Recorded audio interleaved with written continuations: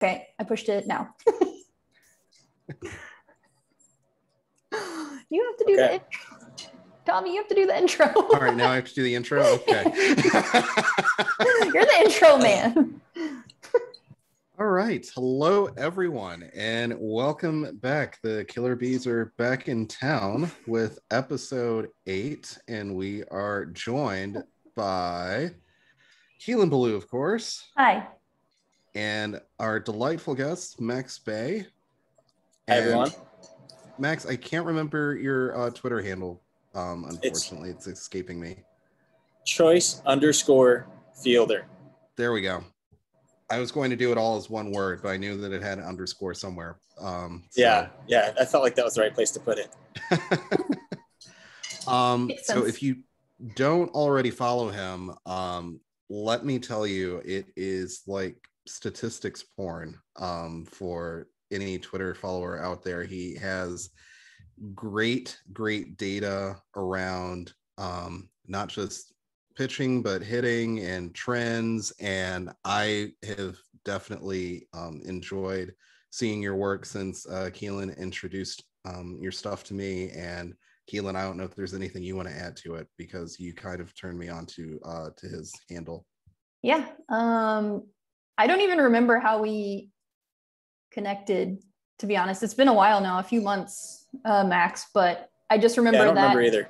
Yeah, I just remember that I was like, hell yeah, I love stats, just even outside of sports. I think they're interesting. I'm not that great at them, but I think they're super interesting. And I do remember somebody was talking about how stats are kind of like not that important. And, you know, there's this like kind of discourse about no stats versus, oh, you just like feel the game and like feel your way through it. And maybe stats mean something, but not that much. And I think at one point I was trying to explain like stats don't necessarily give you like a specific answer. They just maybe give you a direction. And I like tagged you into a discussion I was having with somebody because I was like, help, I need someone better at this than me. So sorry about that, and thank you. But yeah, we love your stuff.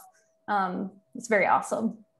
I appreciate it. Yeah, a lot of what I do is just procrastination projects.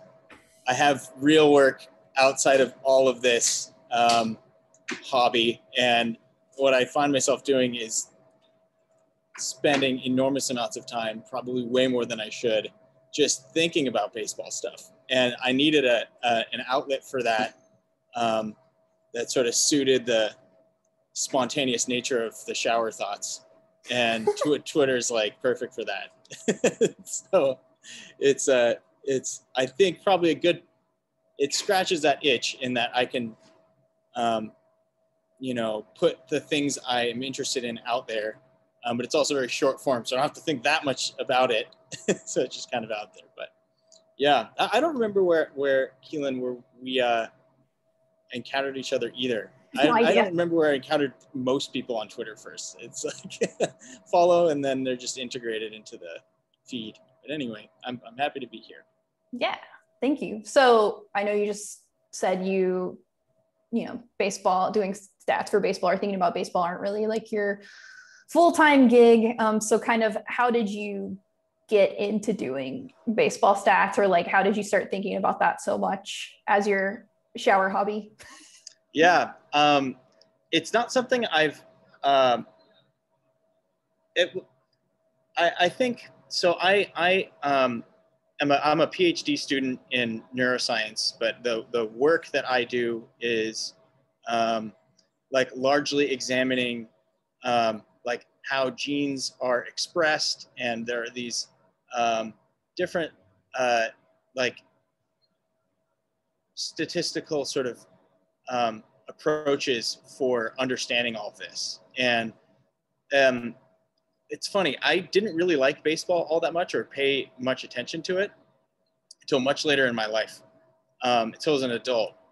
But when I realized how much information was public and how much research had been done,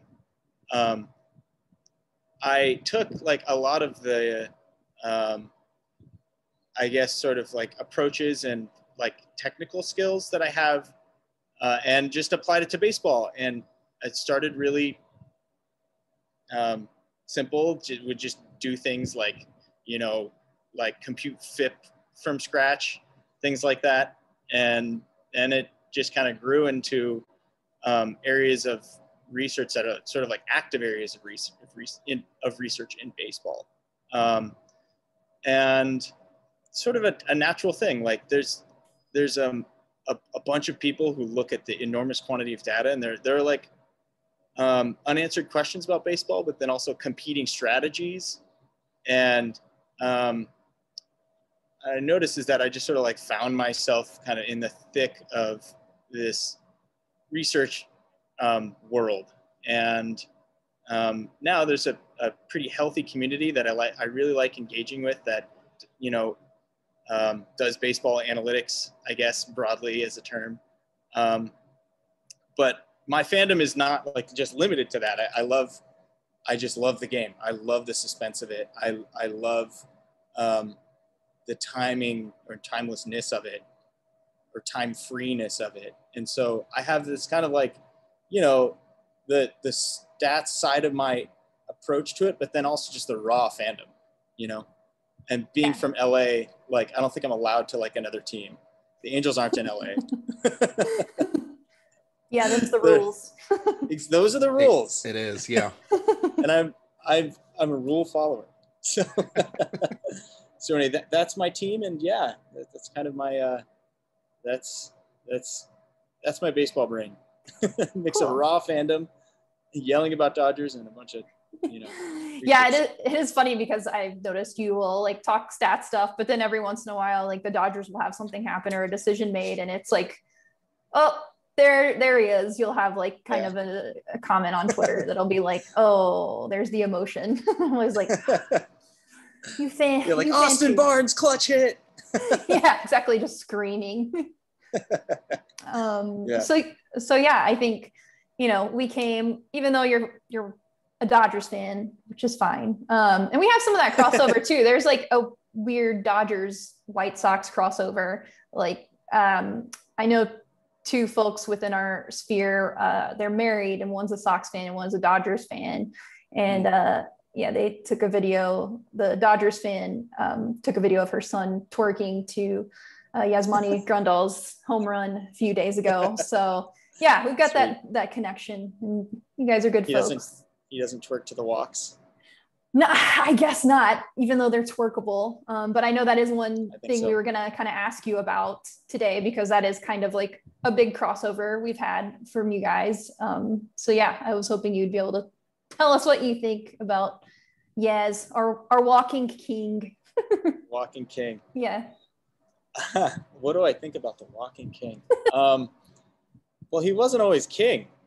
He was at least a prince, but I don't know if he ascended. And I don't think there was a coronation until this year. Yeah. Man, it's amazing. It is. What do you have now? He has a 28.7% walk rate in 2021. That just should not happen at this point in the year. It's like they're treating him like Barry Bonds. It's so weird. Is he Barry Bonds though? I don't know. Not really, but that was actually the comp that I made, is that early on in the season, it just got to the point where if he was taking a pitch, it was like the umpires were looking to see if he swung or not to determine if it was a strike. Right. He just doesn't take like nothing that's away from the plate. He just knows, and he has such a good eye. I think I haven't seen so many pitchers really pitch around him the way that they have been outside of a Barry Bonds, and even a lot of that was intentional walks. But in this case, so let's ignore the intentional walks. Just look at his zone rate. Yeah. So how often are they throwing in the zone? It's a career low, but it's not that dramatically lower. Low. Yeah. It's 43.7%. Last year it was 47.8. 2019 is 46, 49, 47, 45. It is a career low. He is getting fewer pitches in the zone.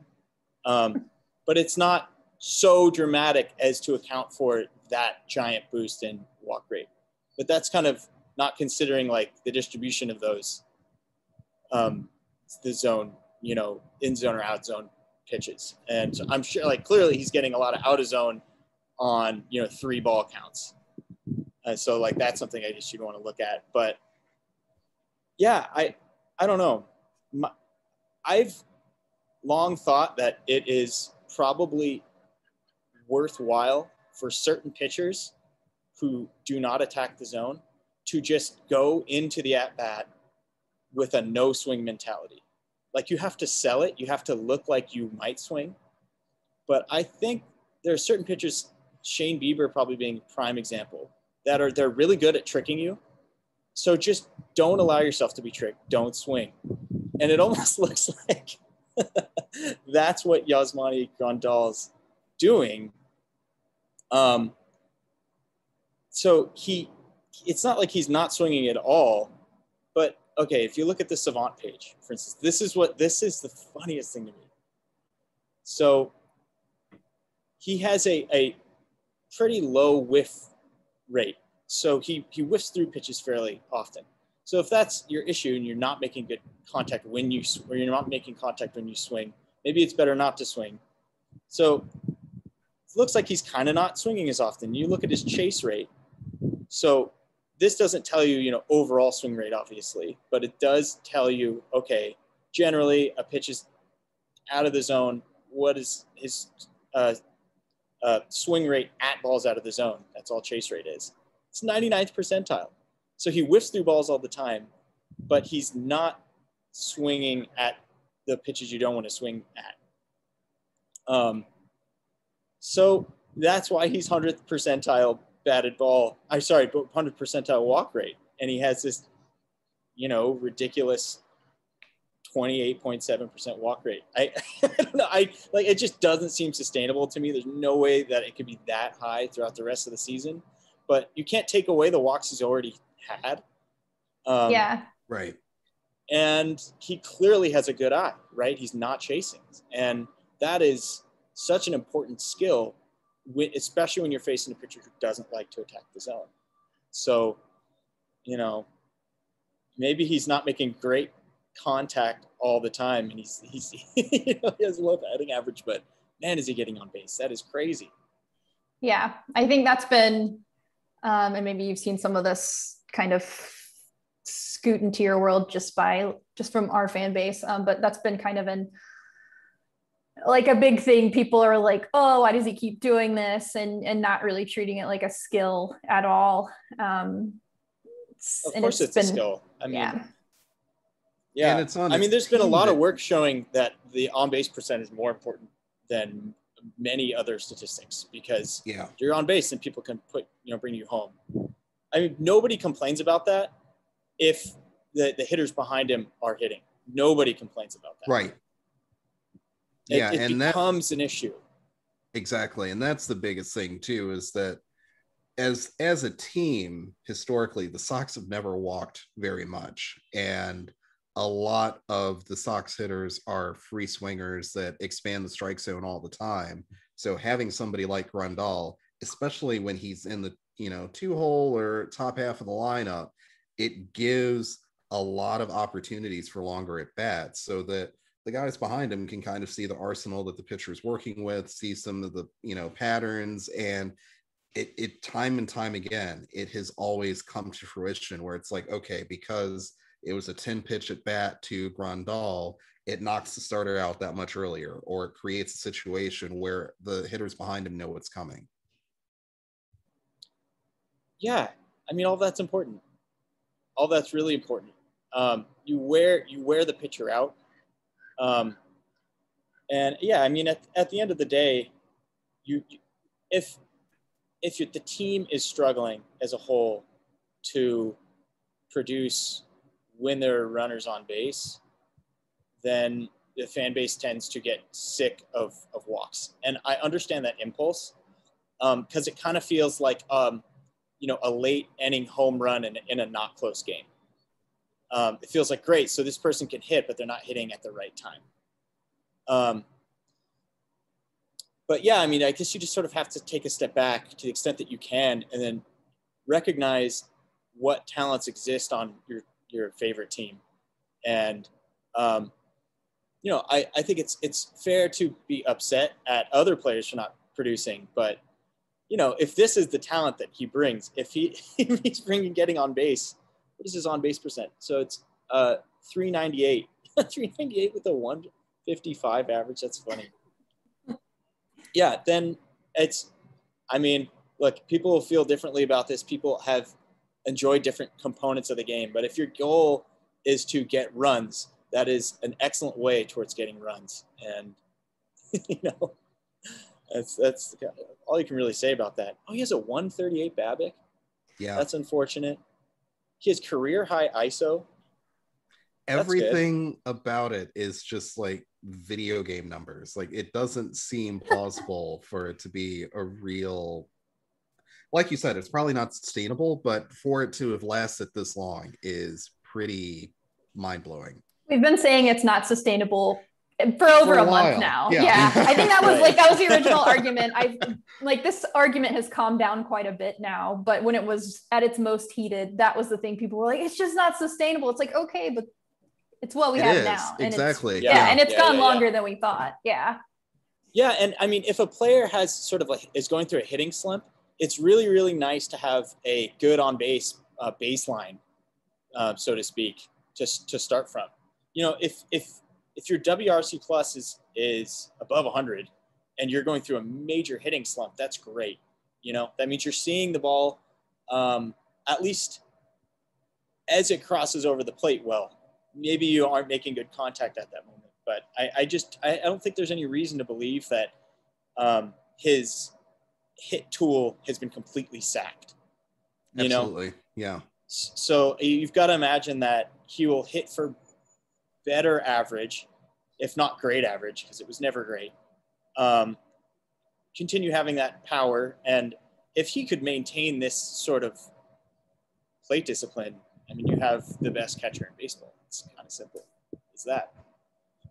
And you don't even have to hit for high average if you're hitting for as much power as he is, getting on base as often as he is, especially where he is in the lineup.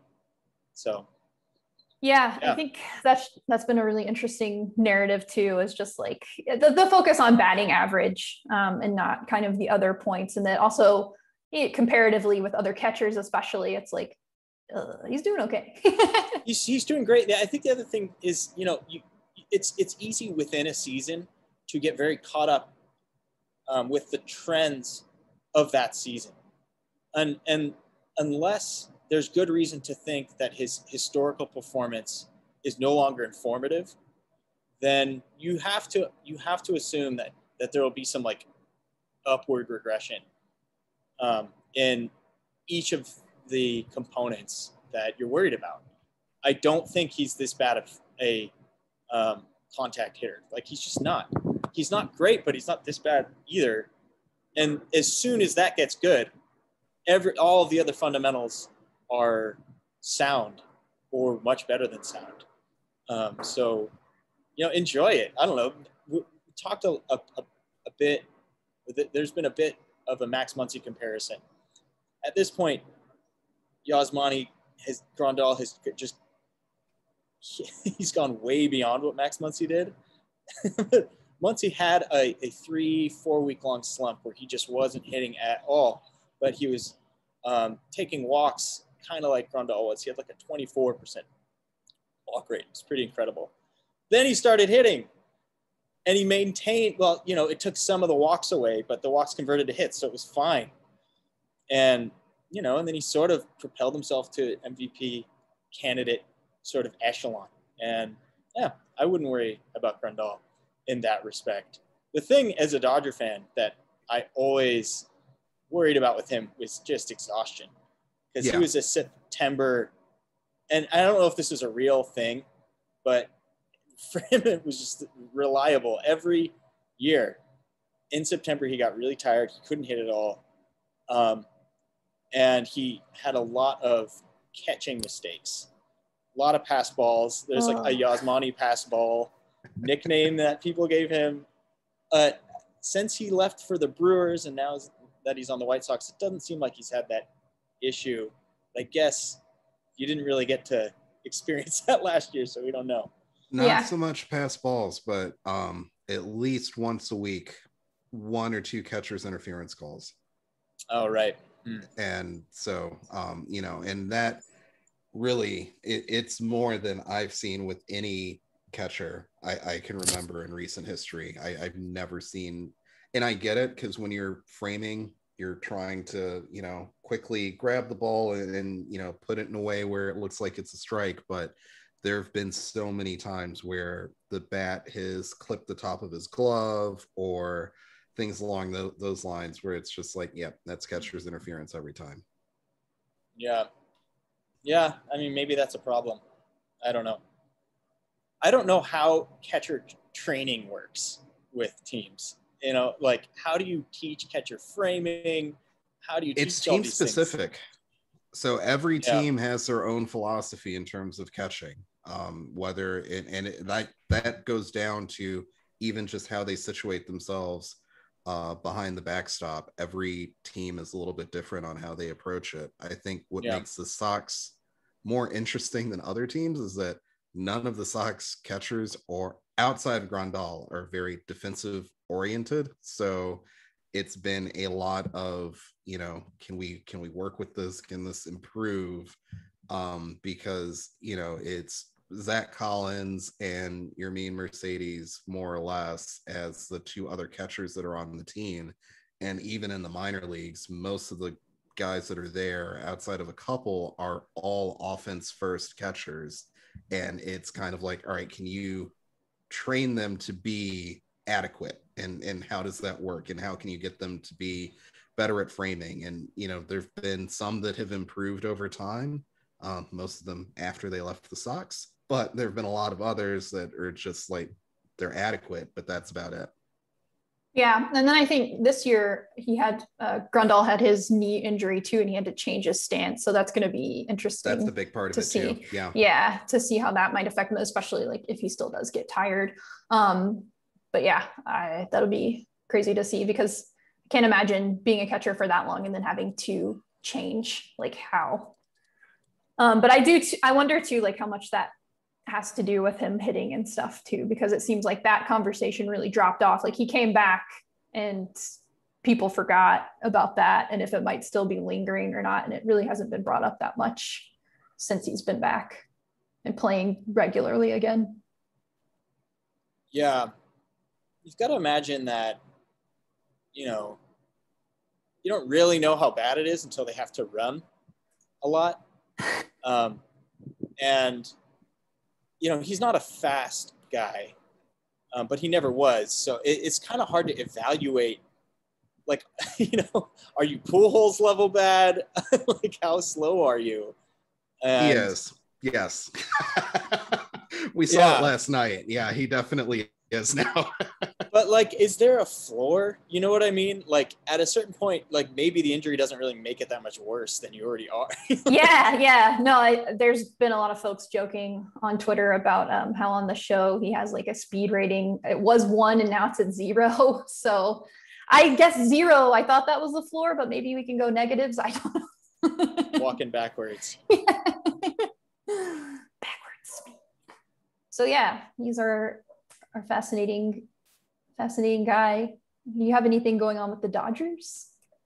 Oh, do I have anything going on with the Dodgers? Yes. There's always something about Landis in there. I don't personally have anything going on with the Dodgers. I love them. Yeah, I mean, it's been an interesting ride as a Dodgers fan, following this would-be super team. It is a great team that went through a really miserable slump and came out of it, sort of right on pace with the other now 2 primary division rivals in the Padres and the Giants. And, I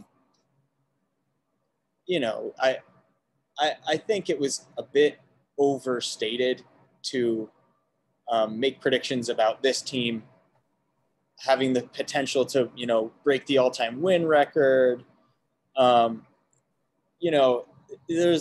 had like 25% World Series win odds, which is I don't know, a lot of models did show that was a reasonable, chance to give them. And these are pretty sophisticated models, but that always just blows my mind.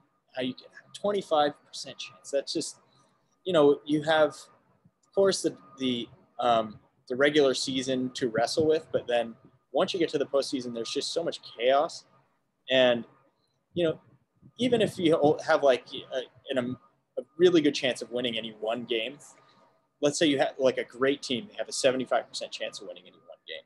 You have to win a lot of games with 75% chance. And it just, when you kind of like look at what it takes to sap a team's competitiveness, it's really not all that much, even for a deep team. So following this team, starting the season with very, very high expectations, starting the first 15 games, 13-2, it seemed like, maybe this will be the year. And then they had like I don't remember exactly, but like a 14-2 streak or something like that, or 2-14 streak, I should say.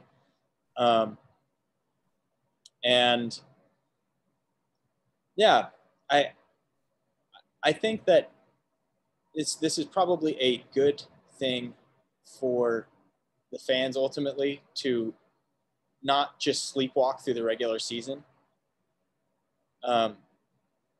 Each game does have an additional thrill to it than it did like last year. Even though it was a 60-game season, they walked away with the division, and they did the same thing in 2019. And it makes August and September even more grueling than it already is. Wow, what a spoiled fan. It's a good life to have, isn't it? Yeah, no kidding. But that's the thing. Yeah, I mean, even with that level of success, and I think it's funny because the main theme that we've heard now that people have moved on from Grandal is, oh, the Sox are doing so well. Stop complaining about Tony La Russa. Enjoy the ride. And as somebody that knows enough about Dodger baseball, I do know that Dave Roberts has been like in this love-hate relationship with the Dodgers fan base. And I didn't know if you could speak to that, especially from an analytics standpoint, how a lot of his decision-making is just constantly under a microscope, and, just kind of where that fits in the overall Dodger fandom. Yeah. Dave Roberts is a fraught topic among Dodger fans. The one thing nobody disputes is that the players love him, and he's a player-first manager. Clearly has, the team on his side, and is a great, diplomatic representative of his players. When Kenley Jansen blows a save, even in the thick of his struggles, Dave will say, it looked like he didn't quite have his stuff, but he's got great stuff, and we trust him. And that sort of unwavering commitment to his players is something that I think every fan likes about him. Absolutely. The issues always reach a fever pitch in the postseason, both because the postseason has higher stakes for each pitch, each decision, each game, of course. But then also because he made some stupid decisions that are very perplexing. And he during the regular season has a reputation for making what seem to be very dry, analytically driven decisions, big picture decisions where, he will punt a game because he doesn't want to, blow the bullpen for the next couple games or whatever.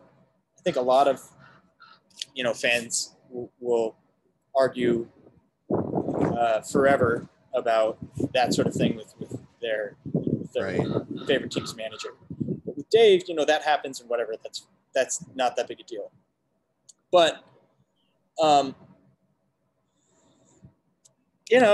just things like putting, announcing to the world that you're going to have in 2019, Game 5 of the NLDS. There's a very, very public, repeated announcement that Kershaw was going to come in as a reliever at some point. And there's just no reason to divulge that information whatsoever, right? Don't prep your hitters to hit Clayton Kershaw. Exactly. Today. Yeah. So there's that. Plus, once Kershaw tied the game, or allowed for the game to be tied, he then brought Joe Kelly in for one inning in which he was great. Joe Kelly's never good in multiple innings. And he walked the bases loaded and then gave up a grand slam to Howie Kendrick, and that was the end of 2019. There are decisions in 2018, like pulling Rich Hill too early in Game 4 of the World Series, and how Rich Hill, it's sort of complicated. I don't want to get too into it, but basically, you have this combination of Dave Roberts making a few head-scratching decisions, plus a World Series drought that came despite this incredible postseason run. Right. And just the sort of cognitive dissonance of all that. You needed something to blame. Well, here's a thing that you probably can blame to some degree, which did happen, season after season. But at the end of the day, a World Series victory, I think, served as a pretty nice antidote to everyone's anxieties about him. Absolutely. And yeah, I mean, there are some non-David Roberts-esque decisions like leaving Urias in for multiple innings. That's not something he would typically do, just go to a multi-inning reliever for that many innings. But he did it and it worked out. And yeah, I'm not really sure what to say analytically. I think there's so much about the postseason that really is sort of feel. Yeah. Like all the rules of analytics, like the things that matter over large samples just disappear, And so you can do things to get that 1% advantage, which we will detect over a season, but you don't really see. Doesn't mean anything in the postseason. Yeah. It doesn't. So yeah, my feeling, sorry, that was a little long-winded, but my feeling on Dave Roberts that I think most Dodger fans share is like that he's so great with the players. I hope he could learn from some of his mistakes, and if he, does what he had done in 2020, then he'll have a lot of success sometimes. I like your qualifier. We'll have a lot of might success. Not work out. Sometimes. Let's say you don't win the World Series. Is it his fault? I don't know. Maybe not. Probably not. Probably because Bellinger's swinging through every pitch up in the zone, So I don't know. Baseball's weird. It is weird. It's totally weird. Yeah. We have to have our contractually obligated commercial break that I always forget about. So we're going to do that now. How much time do we need? None. Brett dropped something in. Oh, I was looking forward to the reads. Or one of you reads it off, and I get to sit there awkwardly while you're talking about like erectile dysfunction or something. Yeah, it'll definitely be something like that, like boner pills. Sorry for cutting you off, but I was like, oh, I forget about this every time, and then I have to find some place in it. You did well, thank you. I can't believe all right, we can resume. Wait, do you want to talk about your juiced balls? Yeah, we're going to talk about balls next. Okay. You can go now ahead. that we're done talking about ED, let's talk about balls. So yeah, I mean, the biggest thing in the baseball news lately has been spin rates, sticky tack, all the fun stuff around what pitchers are and what they're not using, which I think is its own scandal that most people saw coming because it's been talked about in many circles for a few years and kind of like the steroid scandal, it was something that everyone knew about, but until it became a, quote, issue, that's when they decided to crack down on it. But the other part I find interesting about this too, that I don't remember coming out of the steroid scandal, is that a lot of the players are hitting back saying, hey, Major League Baseball drastically changes the ball year after year. How do you expect this game to be consistent when this is happening? And it's something I didn't really think about as being that drastic, but when we start talking about, oh, Garrett Cole's spin rate dropped X amount between his first starts and his most recent starts, yeah, you can make some decisions based on the fact that, it shouldn't drop that much. But I do wonder, is there any validity to the counter argument of, if Major League Baseball is changing the ball so drastically year over year, could that have just as much impact as whatever substances these guys are using to throw baseballs? I mean, I think to give an explicit answer to that question, you'd have to do some extremely complex physics and statistical analyses. What you're basically asking, or what they are saying, is that the impacts on run environment, i.e. run value,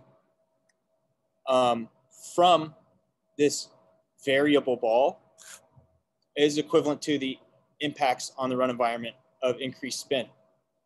And I don't know if that's true. It's a difficult analytical question, because what does spin really do, right? Like, so right. You put spider tack on your hands, or whatever, or on their glove, and then they get a little bit on their hands, and it makes their hands grip the ball better. And there might be some residue that's left on the ball too. You get better grip, you get increased spin from the release of your hand. That spin has like a Magnus effect on the ball that imparts movement on it.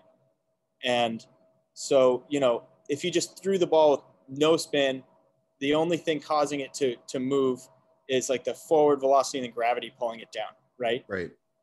But if you are spinning it, then you get some, like with the four-seam fastball, right? You get some rise because of like the pressure differentials on the ball, it like goes up. And so you add increased spin, and that generally means more movement, right? So you can spin the ball more, the fastball will rise more, your breaking balls will break more, and they'll sweep more and all that stuff. But like, what's the run value of all that? Right. Specifically? Like, you can speak in general terms and say, it makes it harder to hit the ball, which is true, but like, how much harder? And that's I think the question with the sticky ball. How much is this stuff impacting the game? And I know there's some work being done, actually some work published on FanGraphs today by Devin Fink, so a great follow, where he looked at the relationship of spin on different batted ball outcomes. I didn't have time to read the whole article. It's pretty long. And this is great work, but he looked at like just fastballs, and you kind of have to do this for, each pitch, each pitch type. And so, in a counterfactual world where there's no grip substance and pitchers are all of a sudden forced to just throw with, the friction on their hand, maybe sweat or whatever. What is the impact on the run environment? And that's just hard to say.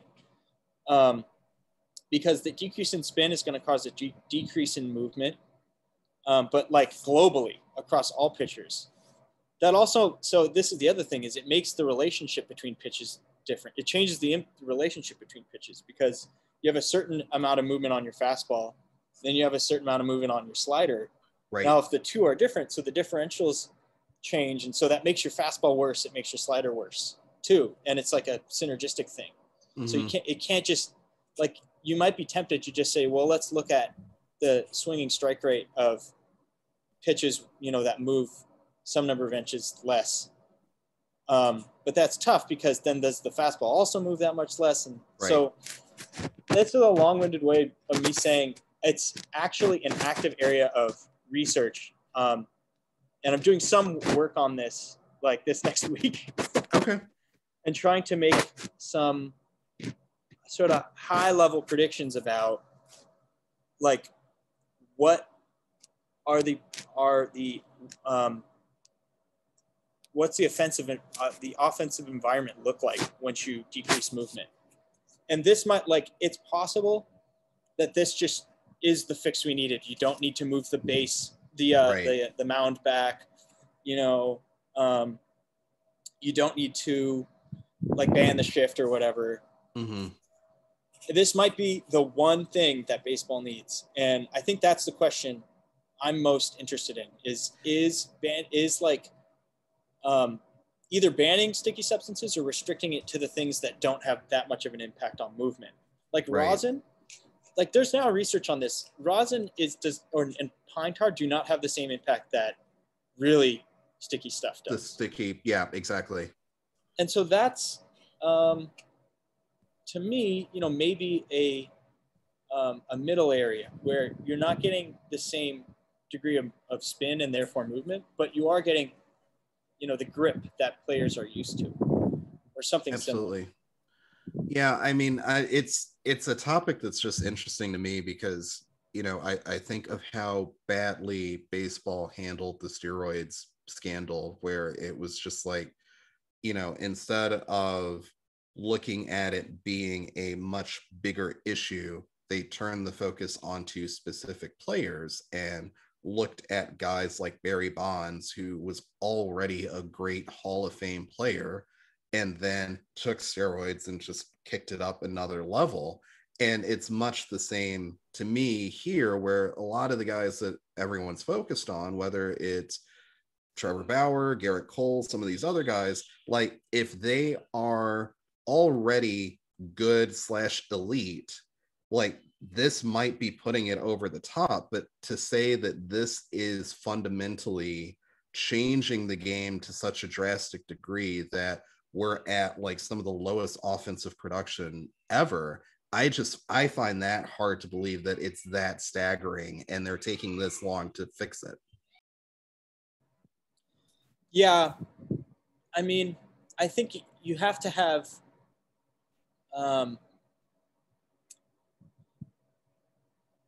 some, like, okay, so right now there's like a 24 point something % strikeout rate on average. So it's really high. And it's higher than last year, but last year we had the universal DH. So it's possible that it would have been this high last year. But we don't really know. But anyway, to get to your, you know, point, I think you're touching on is really important, which is essentially how do you go about assigning blame? And then as a fan, you know, what do you care about? Do you like if you want to have more hits, more balls in play? Like, I'm not sure, you know, I'm not here to say that we definitely want that. Maybe we do. We probably do. Most people seem to think we do. I love watching a good strikeout, so I don't know. Exactly. Yeah. But like, if that's your objective, then yeah, you can't just focus on two players. It's really counterproductive to make this a blame game on individuals when the problem is that there's a 24-25% strikeout rate league-wide. If that's what you care about, then you have to address the systemic issue. Exactly. And there's enough reporting now showing that it's not just 20% of guys using stuff. It's not 50%. It's way above that. It's like 70, maybe 80, maybe almost everybody. Exactly. We don't really know, but we know it's a lot. Mm-hmm. And that would seem to pair pretty well with the data on increase in spin. You do see an increase in velocity, and velocity does increase spin to some degree, but it isn't enough to explain the spin increase. Right. So I don't know, to my mind, like if your objective is to basically make pitchers worse so that hitters are, you know, being the complement to pitchers will hit better. I think this is the potentially easiest way of doing it. And the problem is that MLB just like could not be managing this worse, you know? Right. Like I saw somebody tweet something earlier. I mean, I hate being another person who's like, man, MLB sucks. But God, MLB sucks. They're just so bad at this. This was supposed to be the happy season after COVID, right? Yeah. And of course they have this mid-season scandal that they couldn't just waited to deal with, you know? Like why now? I don't know. Yeah. I think it's important, but you could literally have done this before the season, you know? Absolutely. Or after, but doing it mid-season with kind of inconsistent approaches, you know, I don't know. I guess we'll see how they lay out the punishments and everything. But if this is like the Mitchell report was such a problem because it was a partial list of players that were implicated, and we know it was way more big, you know, way more severe. So anyway, I'm rambling on. No, I mean, you make a good point. Yeah, all good points. And it is kind of like interesting to watch it happen again. It's like, didn't you guys learn anything? Nothing at all. It's like the same thing all over again. I actually think it's almost worse because I don't remember active and even recently retired players entering this heavily into the conversation the way that they have been around the baseball scandal. And it's just, there were questions around it anyway, because baseball made that big deal about, redoing the ball last year and did they go too far? And then they were going to correct that. And it's like right in the middle of no one even determining if baseball did a good job of correcting or fixing an issue. Are we now talking about, it's the spider tack, this is what's ruining the game? And it's like, are you just looking for things to blame things, or do you actually know what the issue is and how to address it? Yeah, exactly. I mean, to Max's point, like, why didn't you just actually look into it and keep quiet until you have something or nothing? And and I think maybe collect information maybe in this during the season and then do something with it after the season. I don't understand why they're doing something right in the middle of the season. Of the season. And then I think it's interesting too, like Pete Alonso coming out and being like, so it's like, this is not good. It's not good for MLB.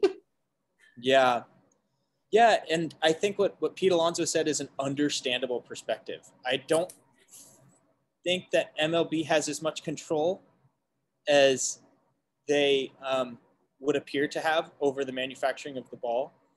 And this is somewhat of, this is what I think, Tommy, what you were bringing up, which is that you have two competing forces on the offensive environment. One is the ball itself. The other is the sticky substances used in pitching, and how do you disentangle their impacts?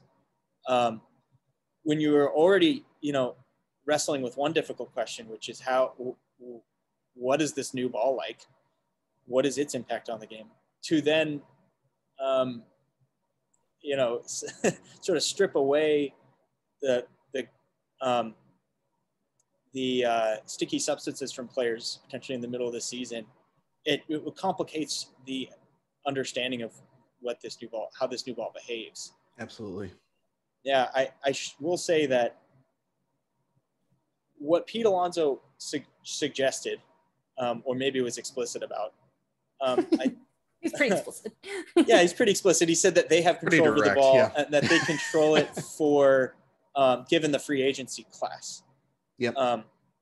And I didn't really follow the thread there, the logic. I kind of see what he's saying. It was sort of like boosting up some players and then bringing other players down. Basically collusion without directly saying collusion. And because I think Will Middlebrooks even doubled down on kind of the same messaging, because, you know, MLB owns, you know, Rawlings, so therefore there is some merit to that argument. But yeah. I mean, it's an understandable one, because it feels that way, and MLB really doesn't do anything to make it not feel that way. You know, so the league assembled a commission of multiple baseball-obsessed investigators. There was Meredith Wills, Alan Nathan, and who else was on there? Yeah, anyway, so a number of researchers with different domains of expertise. And one of the things that they to me, say by putting that committee together is we actually don't really know. Exactly. Because there's a lot of stuff that goes on inside of, literally stuff that just goes on inside of a baseball. Then there's the skin itself, and then there's the laces and the tightness of the laces, and, you know, like where the center of the ball is it like, is the core right and perfectly placed in the center? Is it somewhat off put? Somewhat off center. If it's somewhat off center, that impacts like how far a ball can travel. And it's like hard to make a good baseball, actually. And it's funny, like you see all these incredible home run, like fluctuations season to season. And of course, recently part of it is that there's been an optimization, like a prioritization for players to hit the ball hard and stuff. Right. But historically, like when Babe Ruth hit 60 home runs, like maybe that was just a juice ball, you know, we don't have any. We have no way of knowing. Yeah. Yeah. We don't have any that were like recently made. And so there's so much decay that's happened. And so you can't really examine it well. And so, you know, I think like there's also some degree of variability with, this is really complicated stuff. Barton Smith has talked quite a bit about this. And so Meredith Wells, there are like specs for the baseball, and then there are very acceptable variances, and those little things matter in the long run. And if they're like uniformly distributed, and so like you kind of get the exact same, you know, like you have some variety of balls, but they're distributed throughout the season evenly, that's fine. But sometimes you get like more home runny balls earlier in the season. You get like less home running balls that carry less later in the season, or maybe like less home running, but they also have more drag, and so they have more movement from throwing them, from the spin when they're being thrown. So like my point in all this is like, I think MLB should have a better grip on, so to speak, on the manufacturing of the baseball, but I do appreciate that it is weirdly more complicated than it seems, and I'm not sure that they are competent enough to. They're not. No. to conspire against players with that degree of precision. Yeah, absolutely. Well, and then how much does like the players union how much can they even stop any of that from happening too? Not necessarily the balls, but like anything else too. Like, yeah, it's hard to do. And you're exactly right, Max. I mean, there's a huge difference between lack of transparency, which has been an issue with Major League Baseball for forever, and, you know, competency to even do something like that. But there isn't the same level of rigorous QA on baseballs the way that there is in like golf for golf balls or some of the other associations, where you do have very strict guidelines on what the ball can and can't do. Right. And that's a huge issue. My dog just farted. We're gonna have to edit that out because that sounded like I farted, but it was not me. It didn't sound like a fart, it sounded like a cry. I thought that's what it was. No, it was a huge Great. fart, and it was very like bassy. Oh God. MLB farted when they made the baseball. Yeah, exactly. I actually had a question kind of follow up to you guys, but that like very much distracted me and made me laugh. Oh no, it wasn't even a question. It was more of like going along with it, what you guys said. And I am a newer baseball fan, but Tommy and I've even talked about in the past, sign stealing in particular, and just like compared to other sports, like how many methods of cheating or doctoring perform, whatever you want to call it, how much that just affects the whole game and how long it's been going. It's a tradition. I mean, it's just a tradition in baseball at this point. It seems like it's so deep that it is like, how much will it change the game when they do start doing, well, I guess they have slowly been doing things, but like, if they really crack down on all of this, how much would it change the game? And it'll be interesting to see how some of this goes into Hall of Fame votes in the future. Yeah. That'll be fun. Yeah. We haven't even let any of the steroids guys in yet, that people know about. So, I mean, I don't know what the ramifications will be long-term for this. And that's why I wish that baseball would stop trying to oversimplify the argument. Because I think you laid it out perfectly, where there are so many variables and factors to try to definitively say this is impacting the game any more so than any of the other changes that have happened. I don't know. It seems like really a futile thing to try to figure out. Yeah. And if that is, just say it. Yeah. You need a panel. And I also think that to some degree, you just have to try something new and see how it works. And that's what they're doing in the minors. Yep. I was confounded by the decision to have so many different changes at so many different levels at first. And it seemed that if you have, like a helium player that's really rising through the minors, that it would be a difficult play environment to navigate. But experimenting is important. And it's, some of the things that they are looking at don't seem like that big a deal to me. I don't know. I think that it's unfortunate how MLB has not given any of us really good reason to think that they will competently modify the game to optimize for the things the players want most. Right. But even without the faith that they will do this successfully, I am glad that they're trying something. There was some very strong evidence that there are essentially two different baseball constructions last year. Mm-hmm. I don't know this. This is me putting my tinfoil hat on, but to me, that screams experiment. Yeah. You have one condition, one treatment condition, another treatment condition. What are the effects on the game? And we don't know which balls were where exactly. There's some evidence that like Dodger Stadium had the more deadened ball, and then in Atlanta they had the more lively ball. But it's not definitive.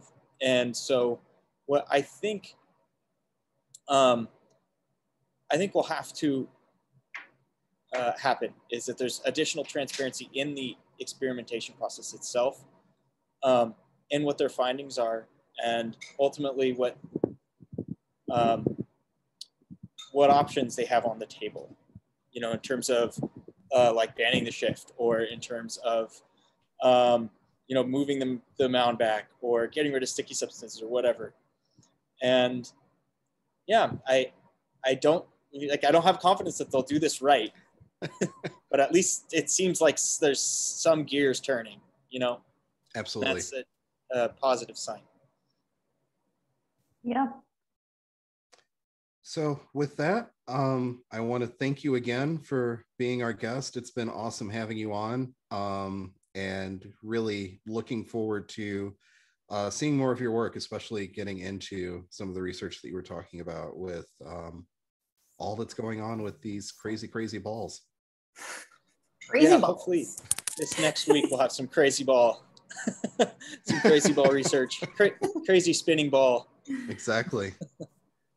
So Well, thank you so much again. Yeah, thanks, And, Max.